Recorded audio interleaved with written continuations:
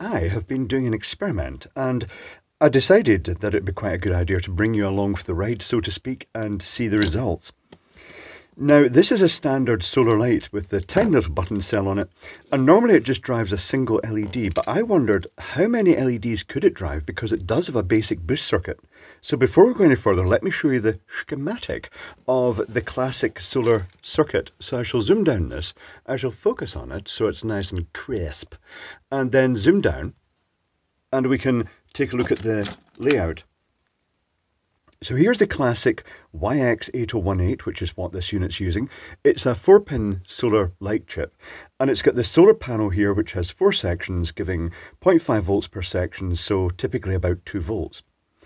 And that charges this nickel metal hydride cell via a diode in here going to the negative, but it also uses that input to actually monitor the voltage across this and determine when it's dusk by detecting the lack of output from the solar panel.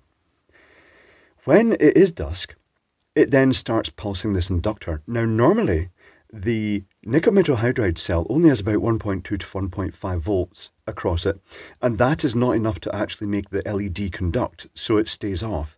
But as soon as it starts pulsing that, it pulls this end negative of the inductor and builds up a magnetic field. When the magnetic field collapses, this end goes negative and this end goes positive, and it adds effectively in series with the cell, and it's a high enough voltage that can actually drive the LED. But there is a downside to this, because sometimes the LEDs fail with a sort of a parasitic resistance. And what can happen then is that the nickel metal hydride cell can't charge because the current that's coming from the solar panel is basically being shunted by the faulty LED. And this is particularly prevalent when you've got a big string of LEDs run from one of these circuits, because they're all in parallel, and if just one of those LEDs goes down, it kills the whole sort of thing. So one option here was to add another LED in series and see what voltage we can get. How many LEDs can we drive in series? Because it means that if one fails, then it will just pass current, but the other one will then act as the LED in series, and it means that you'll still get light from it, and it will still allow the nickel metal hydride cell to charge. But I want to see how many I could actually run from this, what voltage it boosts it up to. So here is the arrangement I have, and this is where it might be useful to change the lighting. Well, I can show you right now. I'm turning it on, and when I connect it to here, you can see one LED is lighting. I connect it to the next in the line, and 2 LEDs light, and I found that it will go up to about 4, but at dimmer intensity.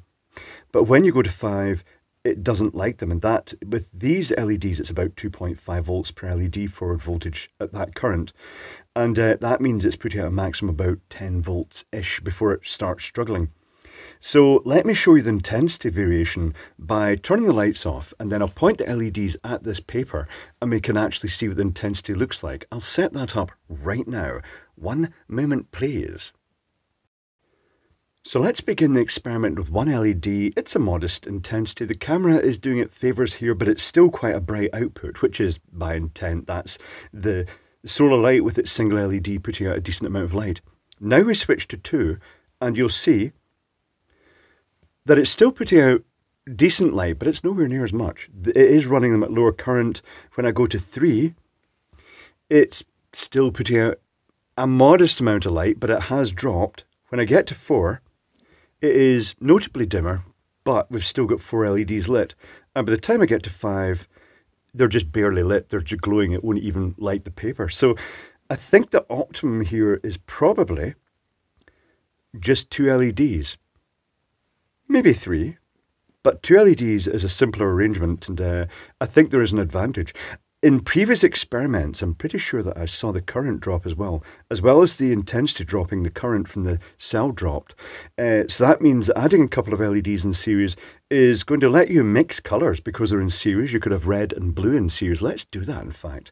And then that will mix the colour, but it will also reduce the current from the solar panel, from the boost circuit, and it will make the cell last longer. So I'll set that arrangement up right now. One moment please. The experiment continues. I did another test.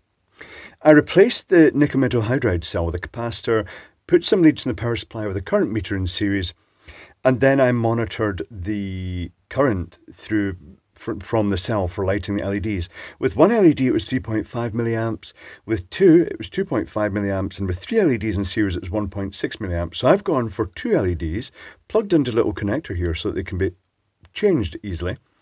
And I've used a red and a blue, but it's worth mentioning that the red is much less efficient than the blue, so it's going to be swamped out by the blue. But let's see how that looks. So I'll turn the lights off again and we can see how that appears. And this is how it appears. It does have a nice purpley tinge to it. It's dominated by the blue, but it still is that purple. And if I put the diffuser over it, it does add that mixture of red in. In fact, it creates a slight patterning on the inside of the sphere, which is the original sphere that was with this light. So the answer to the question, well, I'll bring the light back. Watch your eyes, the light is coming back. The light is back. So to answer the question, is there any advantage to putting two red LEDs in the series? It lets you choose a combination of colours. It means that using patterned LEDs, you can actually create a pattern inside here. And a good example of that would be using standard clear 5mm LEDs, but cutting the ends off with side cutters so that actually creates a sort of crackled lens effect. And that would create a pattern inside of this.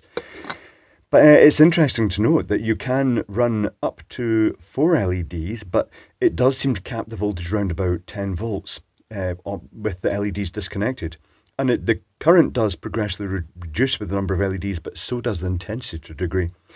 But 2 LEDs is a nice compromise here. It means it was a worthwhile experiment to try, and it does open the avenue for more customization of solar lights. So I would say that's a good result.